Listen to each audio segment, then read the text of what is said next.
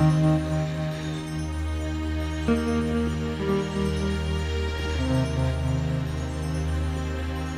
don't think I ever made a conscious decision to want to be an adventurer.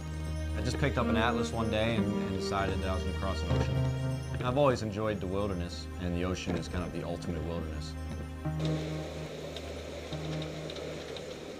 I didn't have much interest in reading a book about sailing that reads like VCR instructions, you know, so I figured I'll just go out and raise the sails and figure it out. But I've always been self-taught with everything, pretty much in my life. It's just kind of normal for me. We were sitting down in his boat, maybe a little Jameson was going around, and told me how he wanted to sail around North and South America and go through the Northwest Passage by himself. Matt was always very stubbornly independent. He liked doing things best if he did it himself. And just difficult to understand from the time, I would say that he was 3 or 4 years old even. He went through a period where he decided that all he was going to wear was boots, rubber boots. And that's all he'd wear. He wouldn't wear anything else, in the house or out of the house. He was offended if he had to order off the children's menu. He gets up in the middle of the restaurant, stands up on the booth, and shouts out to the entire restaurant, "I am a man." Welcome to the land of ice and snow.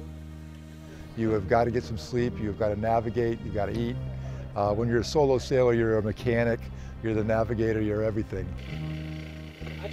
Everything is always wet, and when it's this kind of weather, this boat leaks like a sieve. This boat leaks terribly.